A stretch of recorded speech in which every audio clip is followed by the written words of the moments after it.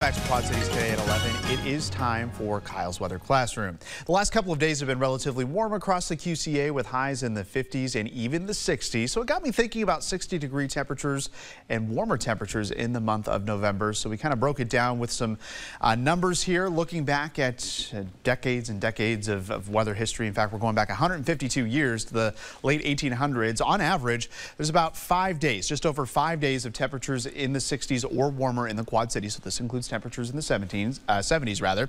19 days, that's the record amount of 70s rather, or 60s in the month of November. That was set back in 2001.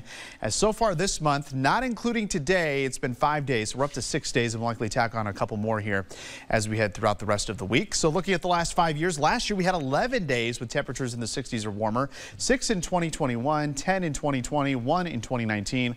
A little bit cooler on the cooler side in 2018 at 0. Take it a step further. We average about 1 day in the 70s per November in the Quad Cities. The most ever was just a few years ago, 2020, where we had 9 days. So far, we've had 1 day this month, and that was a little bit earlier this month, where we had just above 70 degrees here in the Quad Cities.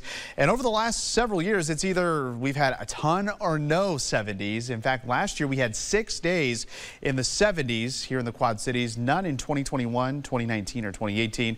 Back in 2020, we had 9, and just for the record, 0 days in the 80s in November, and probably not going to see it here this month either. We'll take a look at the 7-day forecast coming up after the break.